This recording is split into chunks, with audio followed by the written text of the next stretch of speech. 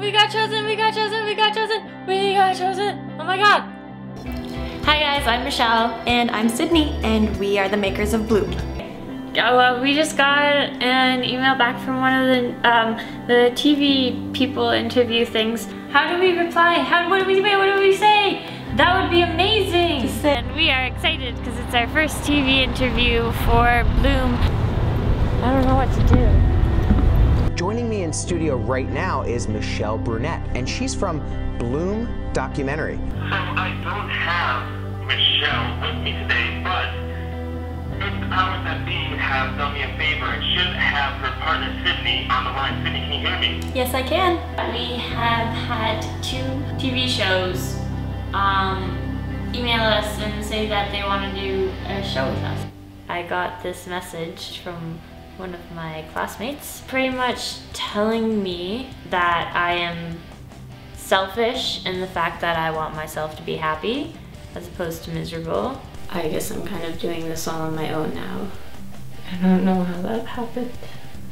There's only so much that a person can tolerate. I've had my heart broken in like so many ways now.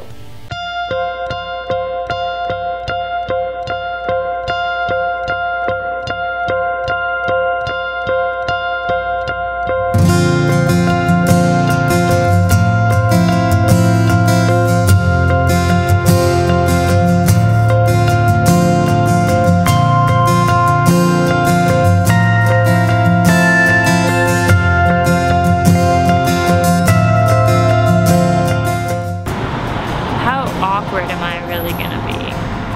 Really awkward. That made me feel super awkward. And then I was standing inside the door and you closed the door, and then I was like all anxious to see what's in your room. And as soon as you open the door, full pictures everywhere, like every eye's just staring at me of Orlando's face, just covered your room. And because that wasn't enough, you also had posters on your ceiling.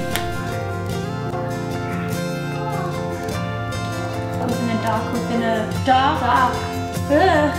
And then a dock with a boat, like a boat dock. I feel like a lot of people have their dreams that they want to achieve in their life.